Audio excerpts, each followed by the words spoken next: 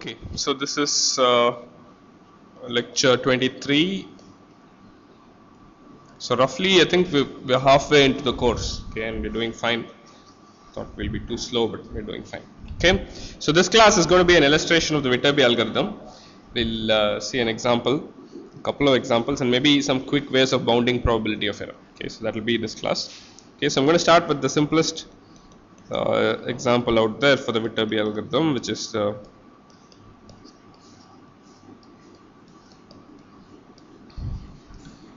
this mz being 1 by root 2 minus 1 by root 2 z inverse.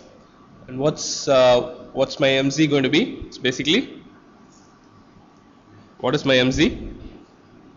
Let me see. It's the equivalent causal monic response, right? So I'm doing a spectral factorization on my received pulse, and the monic causal part is mz. Okay, so I'm going to say my transmit constellation is ppsk plus minus 1. Okay, so that's going to be my transmit constellation. Right, so the picture I should have in mind is symbols are coming into mz, it's getting filtered by mz, and you obtain received symbols to which noise gets added, and then you receive something zk, and you have to decode based on zk. Alright, so I'm going to take an example situation. It's quite simple. So if you do a trellis for this, you'll get a two-state trellis. Okay,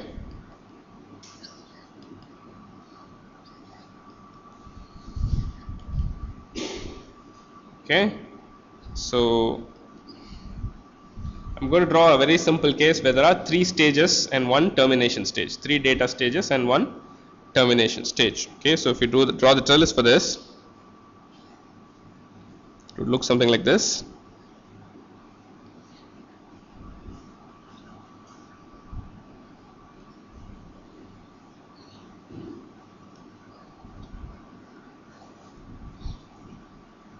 Right, that would be the trellis. Okay, and like I said, typically you work with a certain zk which was received. Okay, so I'm going to say zk is, so the transmitted symbols are either 0, minus root 2, plus root 2, right? So we'll take roughly root 2 as, what can we take root 2 to be roughly as? 1.4. Okay, so I'm going to take root 2 as 1.4. Then 1.4 minus 1.4 of 0 gets transmitted, and I'm going to receive that signal corrupted by noise. Okay, so that's what's going to happen. So I'm going to take minus 1.1, then 0.3, then minus 0.5, then 1.6. Okay, so those are my received values. Okay, I'm trying to decode. Remember, how many symbols have I transmitted? If I have a trellis like this for decoding, how many symbols have I transmitted? Yeah, only 3 data symbols. The last one was a termination symbol, right? So the sk would have length 3, bk would have length 4. Okay, sk 3 plus that extra plus 1. Okay, which was for termination, right? That was my sk. All right. So I'll quickly write down the outputs corresponding to each branch below the branch, and we'll write down the branch metric above the branch. Okay, so the output corresponding to each thing is this.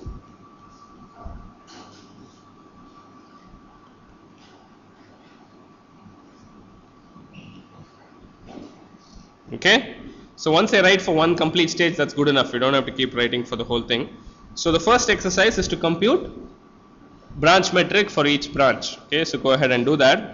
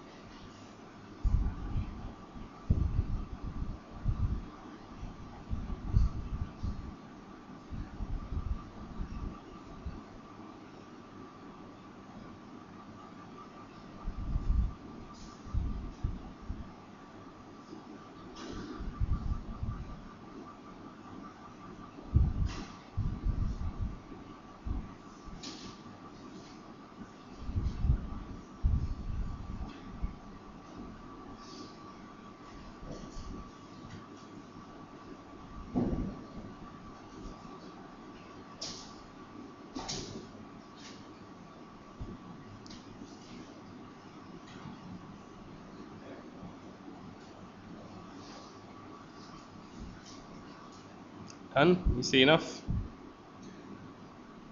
It's okay.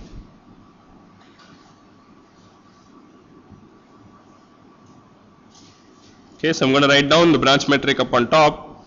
Let me know if I make any mistakes.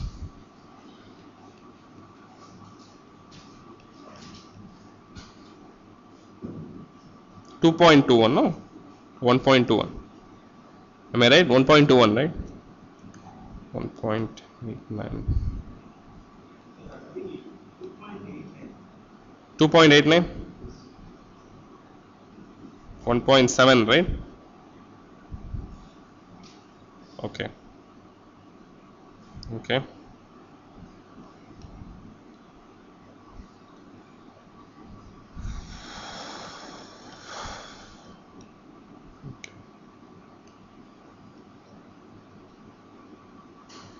These numbers below are a little bit distracting, so.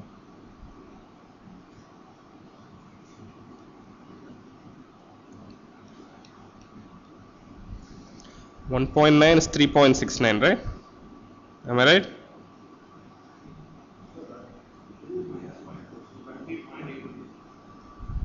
I'm sorry? Oh, okay, okay. So that's going to be 0.81, yeah, you're right. This one will be 3.69. 61, no? Okay. Okay, so this would be 1.6 squared, which is 2.56. Then 0.04. Okay, how many of you think you can eyeball the ML path without doing any vitaB?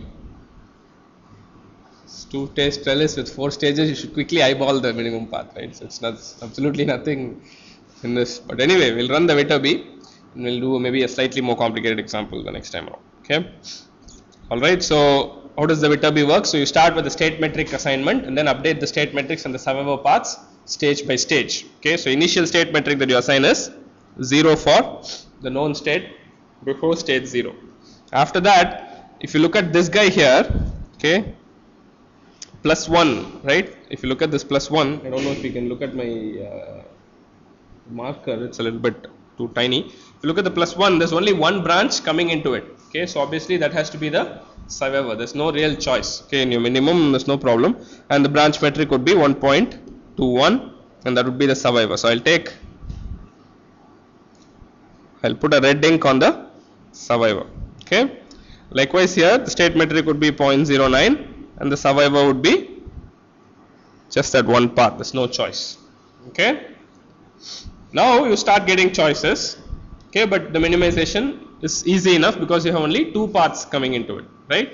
If you look at this +1, okay, I'll put a question mark here. So this is the one I'm looking at right now. There are 2 possible ways in which I could have come in. If I take the top route, right, the path metric becomes 1.3. If you take the bottom route, thing becomes what? No. 1.3 again. Okay, so the bottom one is 1.3 again. Okay, so I have to make a choice. What choice shall we make?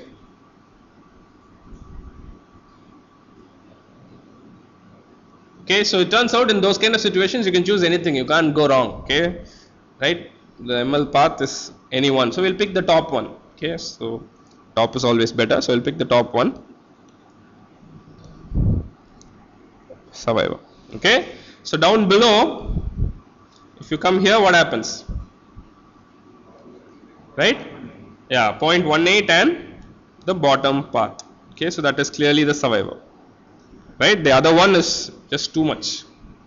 It goes to some whatever 3.1 or something, 4.1 or something. Okay, so you don't have to worry about it. Right? So notice several things. Okay, so at the end of the first stage, right here, okay, you have only 2 possible paths. Okay, total number of paths up to that point is only 2, and you kept track of both paths. Right here, how many paths do we have totally in the trellis up to that point? 4 different paths. Do you see that? Right? 2 different inputs, 4 different paths. Okay, that's how you compute it. You don't have to go through the trellis and compute. But how many paths am I keeping track of?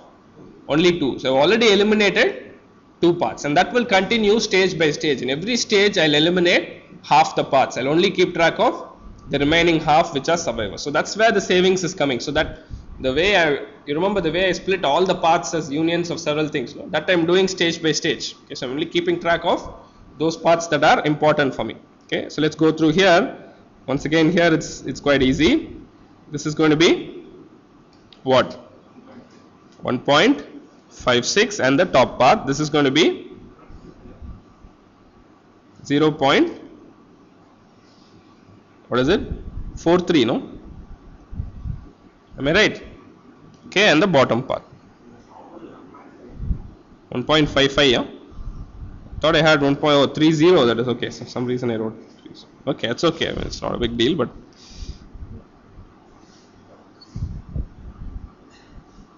okay. So once again, I want to point out that at this point you should have actually had 8 different paths, but we're only keeping track of 2. Okay. So if you did not have termination, okay, what would you do here? Okay, so that's the question. If you did not have termination, you have 2 paths, one with metric 0.43, another with metric 1.55. If you did not have termination, what would you do? Yeah, so one decision to say is, of these 2 paths, I'll take the one with lower metric, but that's not supposed to be ML. I mean, it's not really clear whether there's some other path that would have ended in this stage with lower than 1.55, right? So, I mean, well, in this case, maybe it's too easy, but there are more, when you have more states and all that, you can't really decide between paths that are ending in those states. Okay, so because you can't compare a path that is ending in this state with a path that is ending in that state and throw one out, because you don't know everything is ending at the same path, right? So you can't do that. Okay, so that's the problem. So you can't really decide, but there are practical algorithms where people just pick the lowest path at this point. But usually there is termination, so you can go through for the next one and you will get only one path as the ML path. Okay, so when there's termination here, once again it's very easy to see, this is 0.47 and the bottom path. Okay, so now you backtrack and write down your escape as what?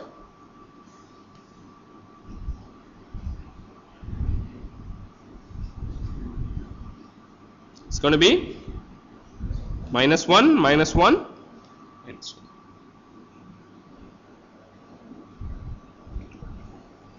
right?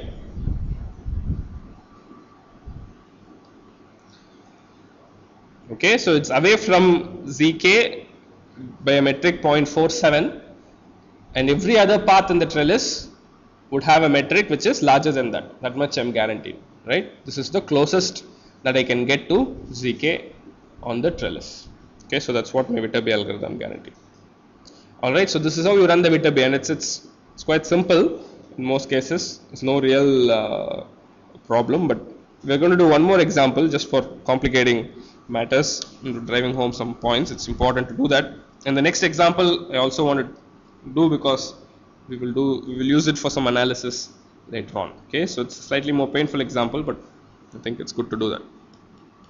Okay, just to point out that the Viterbi can get really complicated once the number of states increase. Okay, so here we're going to take m of z to be 1 by root 2. Okay, so what we'll do is we'll do this just to make the metrics easier. I'll get rid of all these root 2s. I'll just simply take an m of z. Okay, but it may not be monic, it may not be normalized to 1, it may not be minimum phase, nothing like that. Okay, I'm not guaranteed. Just for example, I'm taking this. Okay, so we'll take 1 minus z inverse plus zeta minus 2. Okay, well, it is monic, but I don't know, maybe some of you can do a quick computation and tell me if it's minimum phase or not.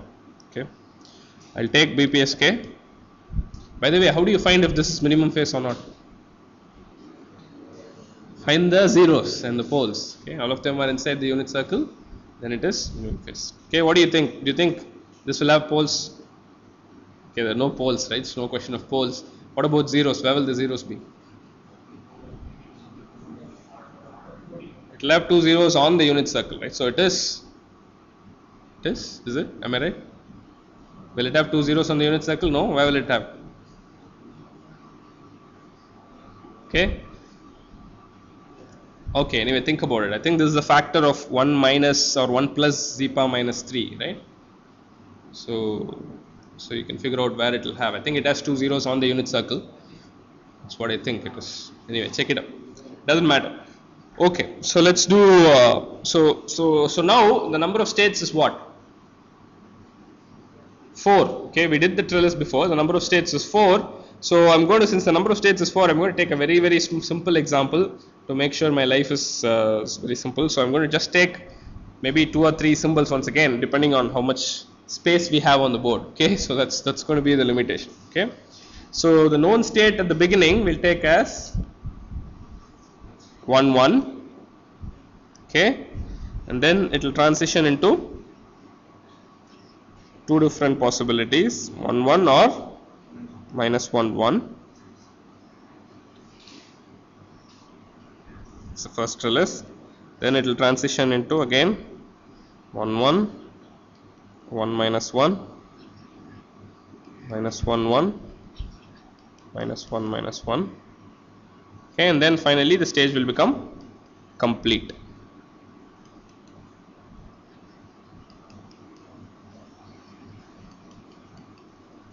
Okay, all right.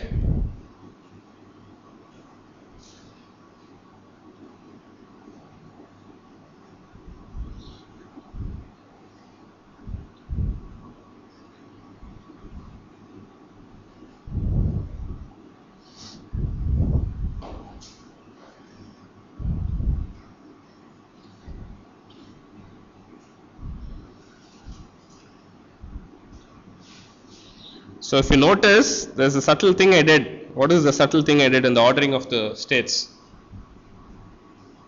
Okay, yeah. So the first possibility here, the state. What did I do for that state? I've chosen it as the third state. Okay, so you might say there is some, just makes my diagram maybe look a little bit prettier. Okay, so those are things you might want to pay attention to. It's okay, you don't have to do it, right? Even if you do it the other way, it will work. It will give you a valid trellis, but it might become a little bit more ugly. All right, so okay, so I think I'm going to terminate right after this. Okay, so it's going to be plus 1.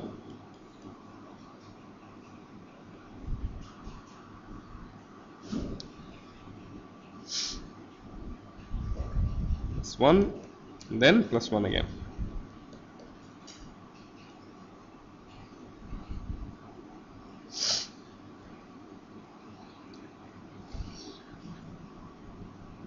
Okay, so the trellis is fine. Okay, so we'll write down the outputs below the branch in the complete stage. Okay, and that should give you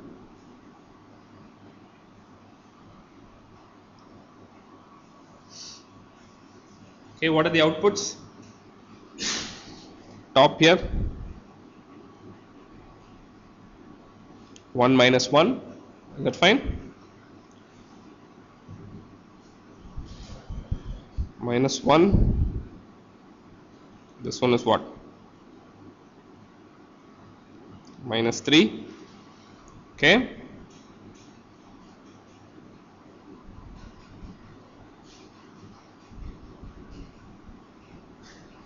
three and 1, 1 and minus 1. Okay, those are the outputs. Check and make sure I have not made any mistakes.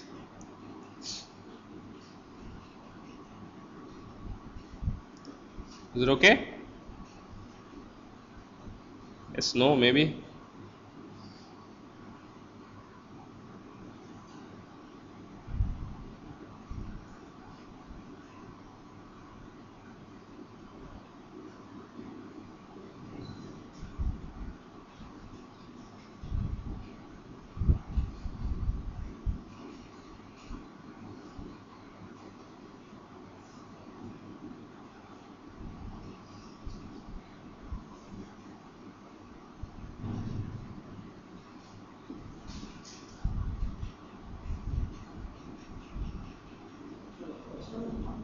Yeah, 1, no? No, it's 1. Is it okay?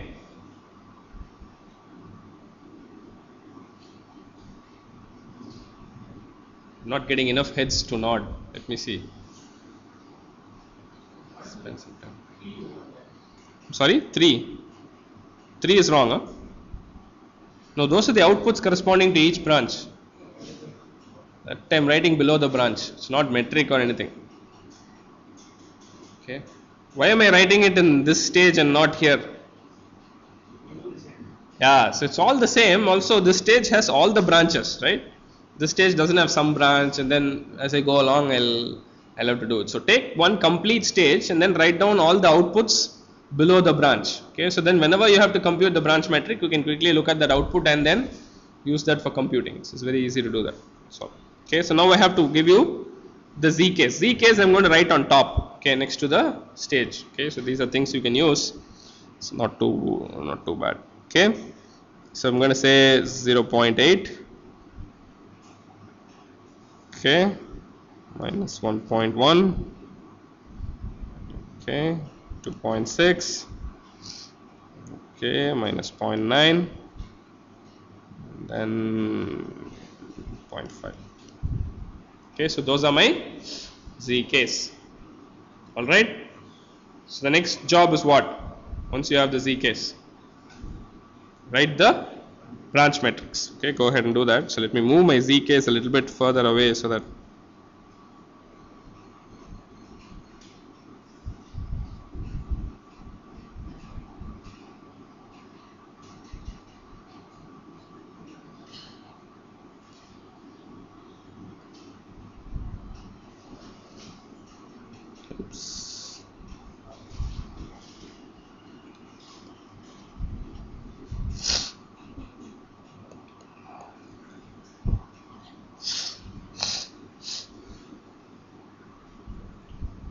so you see already it's becoming painful if you have to compute all the branch matrix without doing the survivor part. So it's probably best to just compute the branch matrix as you go along instead of computing it ahead of time. Okay, so if you do that, here it's going to be 0.04, am I right? And down below it's going to be 1.8 square is what? Sorry, 3.24, is that fine? Okay.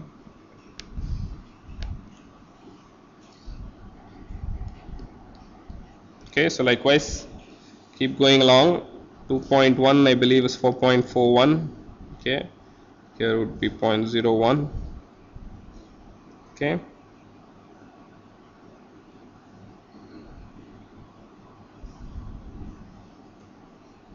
.1 squared would be what? So shall we say it's roughly 16? Okay, okay, 1761. Okay, good. I don't know. It's okay. 17.61 is good enough. 1681. Okay, so there you go. That's the right answer for 4.1 squared. Okay, and then 2.1 again would be 4.41. Okay, all right. So let's do something now. Okay, just to simplify matters. Okay, what's a branch metric? Mod zk minus bk squared. Now that will split into mod zk squared plus mod bk squared minus 2 times bk zk. Okay, so we can write that as what? So mod zk squared we can definitely ignore, right? So we can write that as mod bk squared minus 2 times zk bk. Okay, so if you want to further split this, it's going to be bk times bk minus 2 zk. Okay, so this is a computation which is probably slightly simpler than the other computation. Okay, so can I do it just arbitrarily starting at this stage? Can I use this different formula only for this stage? Yes? Yes or no? Yes, I can, right? So I can do whatever I want, because as long as I'm consistent in each stage, I can subtract any quantity that is constant, because the way I compare my path matrix, I'm doing it stage by stage and everything will pay the same penalty, so I'm okay. Alright, so that's important. Okay, so let's see, maybe this calculation is easier. It's tougher, huh? Okay, so I don't know. Yeah, so maybe the squaring is easier. Okay, so 1.6 square is 2.56. 3.6 square is what? 12 point? Okay, good. So there you go. We'll go through and do a lot of computation. Okay, once again 3.6.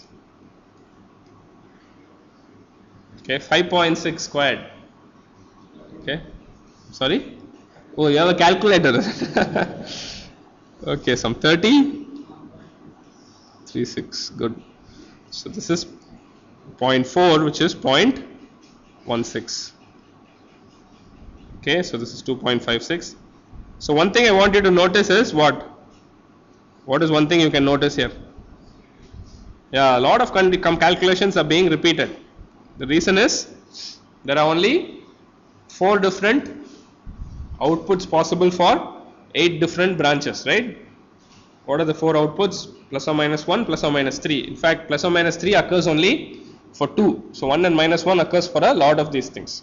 So it's enough if you compute 4 of these squares. You can quickly write down the remaining.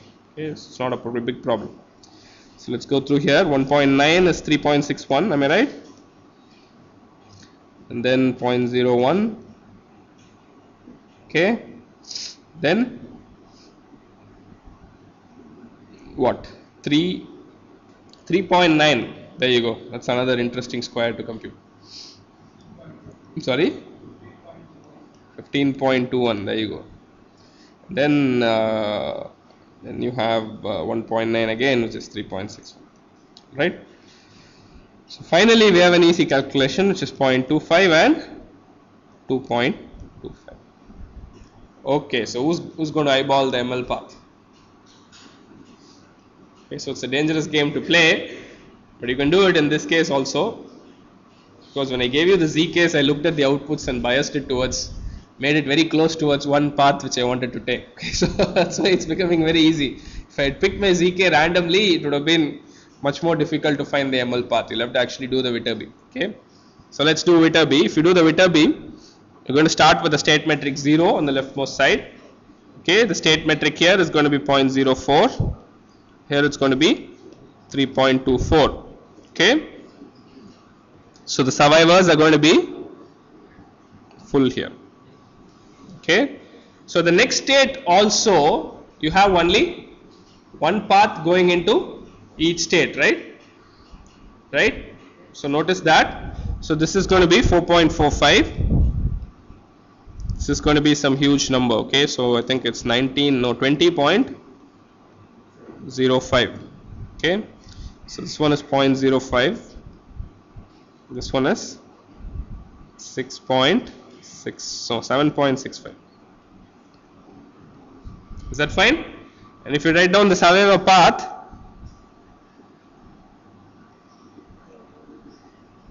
this is what's going to be. So you have 4 survivor paths, and that is something which in general will be true. What is the general statement we can make now? If you have psi mu state Viterbi, implies what? Right? At stage mu, after stage mu, you will have exactly psi mu paths, survivor paths. Okay, so psi mu, stage mu is complete. Okay, well, let me not say it's complete, it's a weird statement. Stage mu results in psi mu paths, survivors. Okay, after that what will happen? There will be only size x per mu survivor paths after that. After that it will not increase. Okay, so usually you will expect that to double after that, but it doesn't double after that. It becomes a constant. Okay, let's go through here. Here it's going to be 4.45 plus 2.56, which is 7.01. Okay, here you would get 0.21. Here you get 17.41, and here you get it's 2.61. Okay, and what are the paths? This guy. Here you have this guy. Here you have this guy, and here you have what?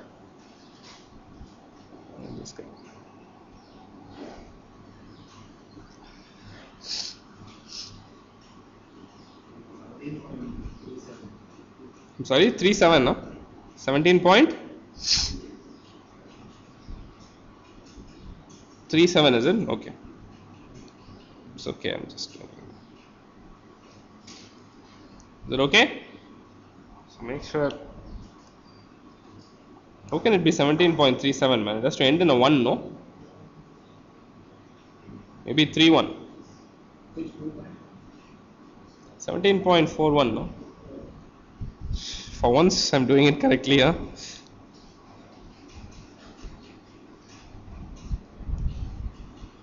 Okay?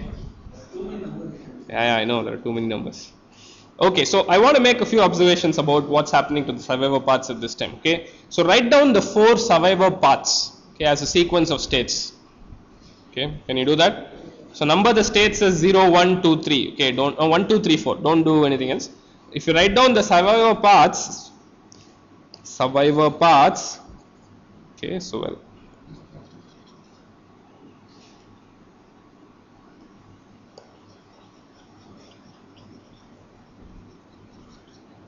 What's happening? You'll observe something that's slightly interesting.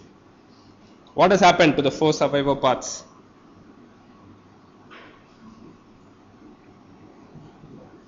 What are the 4 survivor paths? 1, 1, 1, 1. Okay, so the first survivor path is 1, 1, 1, 1. What is the second survivor path? 1, 1, 3, 2. What is the next survivor path?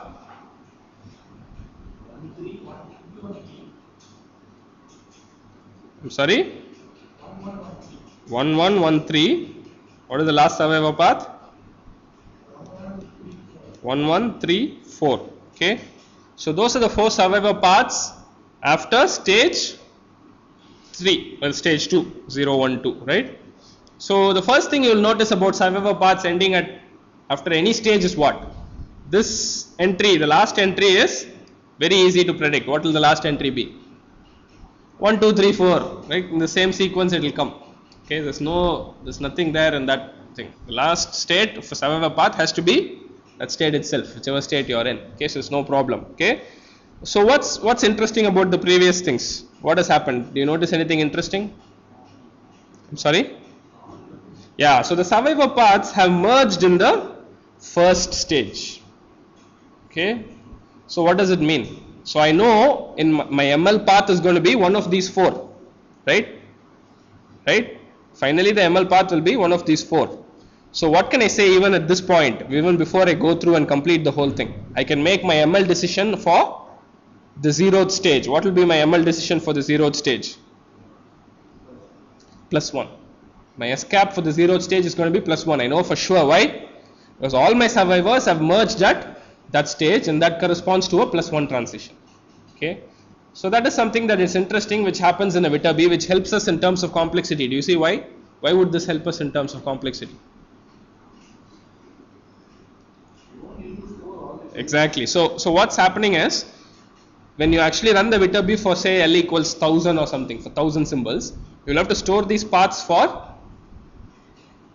1000 stages. Okay. So what's expected in a Viterbi is, once you progress a little further, your survivor paths would have merged a little further behind, which means from there you can actually make a decision and finish it off. You don't have to wait till you fully complete. So in terms of complexity, in terms of memory, and also in terms of what? In terms of the latency that you encounter before you can make decisions, this merging of the survivor path is an important event that happens. Okay, so typically what happens is, people have some ballpark number like 4 times mu. Okay, if you progressed for say small k stages, k minus 4 mu, at that point the survivor paths would have merged, is one theory. Okay, so based on simulations, people have that understanding. Okay, so if you don't have that thing, if you have to keep track of all the survivor paths and figure out where they are merging, okay, so that's an interesting thing to do. Think about how you would program it. Okay, if you have to store all the survivor paths, what data structure will you use for their storage, so that you will know when they have merged, right? Can you do that? Anyone here who has done programming with these kind of things before? So you think about it. So is it possible to store these things efficiently in some structured way, so that when they have merged a certain distance behind, you will automatically know. It's easy to find. Okay, it's difficult. It's not that easy, but maybe it's doable. Okay, so think about it. Okay, so that's some possibility there. All right. So this merging is quite crucial in terms of reducing complexity and all that. Okay, so let's proceed to the next stage. It's quite easy to do from now on. Okay, so you do this from now on. It's automatic, right? There's no decision, because if I sent only 3 data, if I send more data, there'll be decisions. From now on, there is no decision. Do you see that? Okay, just because there's no decision, you can't say I'll decide on the survivor path here. Why? Because the metrics are adding up. You have to compare the metric till the last point. Am I right? Am I right or am I wrong? No, you still have to make decisions. Okay, so look at this state. There are 2 possible paths. You'll have to decide on the one that's coming below, and then you get 0.22. Okay, so it's much easier, but still one needs to do some work. Okay, so what is this? 6.22 in the survivor path is the one that came from below. Okay, the next one is much easier again. It's 0.47. Okay, so miracle of miracles, we have the same minimum metric as the previous example. Okay, did we get that? Did we get 0.47 for the previous one, or 45? Okay, so this is called the freak of nature. Okay, so once you do that, you can decide S cap. What is S cap going to be? +1, -1, +1. That's it. Okay, the remaining 2 I know for sure are +1s. All right.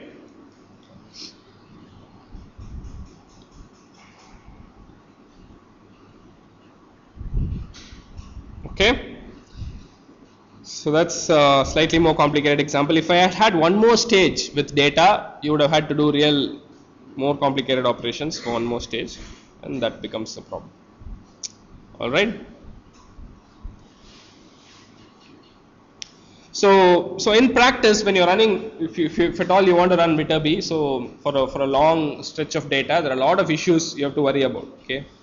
So let me try to point out a few issues. First issue is some implementation issues which you might have to worry about.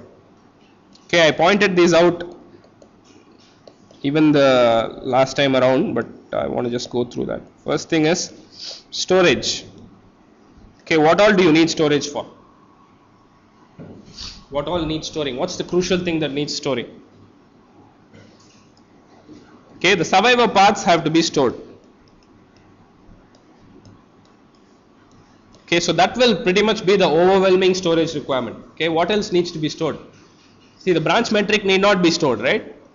When you come to a particular stage, you compute the branch metrics, right? And then you reuse the same memory. Okay, even the state metrics need not be stored. You only have to store them for 2 of them. Okay, so the survivor path memory will pretty much dominate your requirement. Okay. So what people do to, so if your length increases, if you have to decode 1000 symbols, then your survivor path might become too large. Okay, so what people do to combat that is use some notion of what's called decoding depth. Roughly this is chosen to be, say, some 6 times mu. Okay, so that's just a ballpark number, where 5 times mu might be good. You'll have to do simulations to check these things, but maybe 6 times mu is a good number to pick. Okay, so what does it mean when I say 6 times mu? Okay, so I start at stage 0, I proceed up to some stage k. Okay, I store my survivor paths, I look 6 mu behind. Okay, so this is k minus 6 mu. Okay, I'll kind of decide at this time that survivor paths have merged at this point. Okay,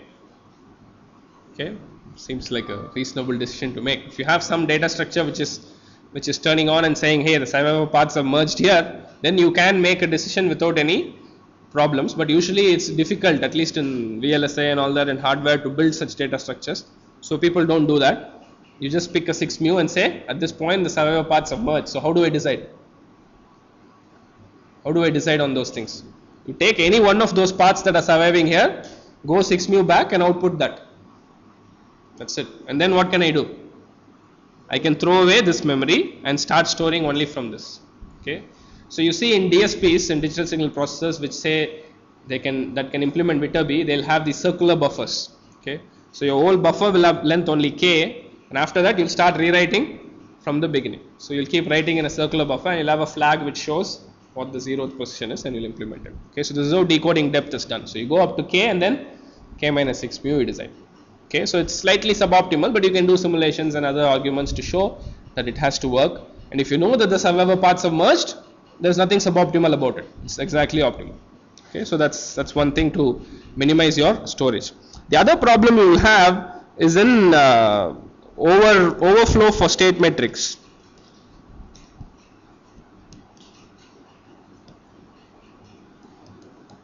Right? As your L becomes larger and larger, or even your K becomes larger and larger in what you're deciding, right? You'll have an overflow problem. As in, what do I mean? The state metric keeps on accumulating. You saw before, some of the values can become very large. Okay, so usually you should imagine the state metrics are stored in fixed point format. Okay, so you can't have a huge dynamic range. Everything is not possible. So what people do is usually they subtract a constant and keep making sure that the state metric lies within some range so that they have good representation. Okay, so you basically subtract a constant at each stage.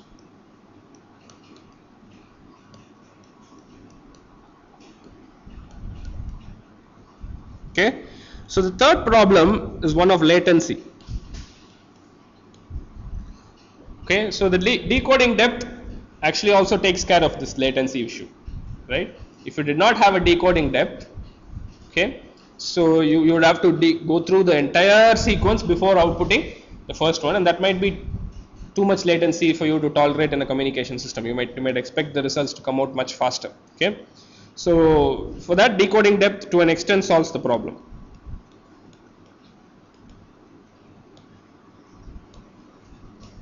Solves the problem to an extent, but even otherwise, naturally the Viterbi seems to be a very sequential algorithm which cannot be run in parallel. What do I mean by parallel?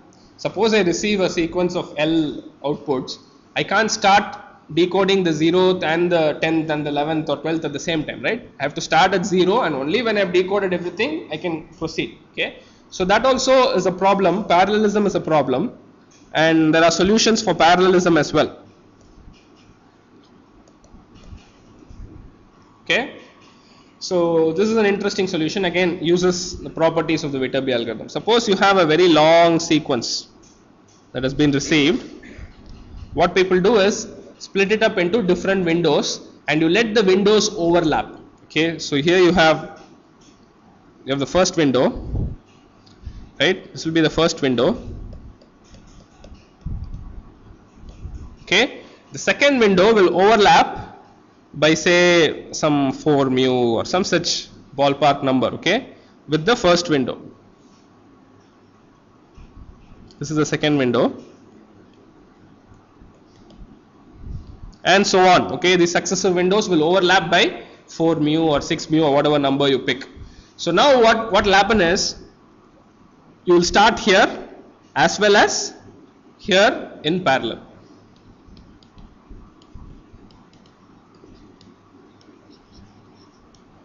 Okay, so here you assume you know what the initial state was, so you know how to put the 0th state metric. Here what will you do to start off? You don't know anything, right? So you don't know the metrics there. So what you'll do is you'll put 0 for everything. Okay, you'll put equal state metric 0 for everything and start.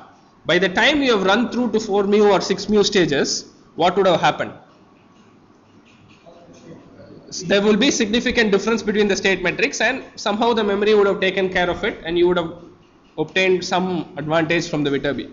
Okay, so even though you made a suboptimal choice of all 0 state metrics at this point, which you did not know, but you wanted to start ahead of time because you wanted to run both in parallel, right? So that you can decode very fast. Okay, so but by the time you run through 4 mu stages in the second window, there would have been enough metric that would have picked up, and the erroneous paths would have had larger metrics, and the valid path probably would have had shorter metric, and there would be enough differentiation, and the state metrics here might be accurate. Okay, so the state metrics here might be okay. Okay, by the time you start there. Okay, so you go through, run your second window, and when you make decisions on your second window, you stop up to this point. You don't go all the way back to the 4 mu. Okay, do you see that? Okay, so is this clear or It's roughly not clear. Okay, so when I make decisions, when I trace back, how do I trace back? I don't trace back all the way to the beginning of my window. I stop here. Okay, so the second window, right? Okay, so let me say this is 0. This is maybe L1. Okay, so this is L1 minus 4 mu. This is L2. Okay, so the first window works on stages 0 to L1 plus 4 mu. Okay, so it's actually work L1 plus, okay, let me say 8 mu here. Be very careful. So maybe 4 mu. Okay, so that's fine. Okay, so it works from stages 0 to L1 plus 4 mu. Second window would work from, no wait, I'll come back to it. Stages L1 minus 4 mu to what? L2 plus 4 mu. Okay, so why am I doing this 4 mu, 6 mu? Okay, I want some enough decoding depth to decide for stage L1. Okay, so this is what the Viterbi will run. So this is for just the running. Okay, so if you look at decisions, this is just the Viterbi. If you look at decisions, right? Okay, the decisions for the first window will be from what to what? 0 to L1 minus, no, 0 to L1. Okay, the second window will be L1 plus 1 to L2. Do you see that? Okay, so remember, every time if I want to make a decision on stage K, I should have run my Viterbi forward till K plus 4 mu or 6 mu or some such thing, and only then can I make a decision on stage K. Okay, so I want my first window to run so that I can make decisions from 0 to L1, which means the first window actually should run forward for L1 plus 4 mu, then I can use my decoding depth and make a decision. Okay, but for my second window to start, even my initial metric is bad. Okay, so when I run actually for the decoding depth, only my last metric will be bad, so I'm running through, because I'm not terminated, right? So I'm running through further and coming back. But for my second window, even the starting point is bad, so I can't start where I want to decide. I have to start 4 mu or 6 mu before, run through. I know there will be some overlap, it seems like wasteful decisions, but you have to work with that if you want more parallelism in your Viterbi. Okay, so this is called the windowed Viterbi. Okay, and today's wireless systems, for instance, try to use windowed Viterbis because you want faster data rates, right? So you don't want, you want faster data rates, everything has to go fast. So you implement windowed versions of these algorithms in practice today. Okay, so it's considered much better. Okay, so I'll stop here for now. I think this is pretty much all I wanted to say in terms of Viterbi. And next class we'll pick up on some simple analysis and we'll proceed further with equalization.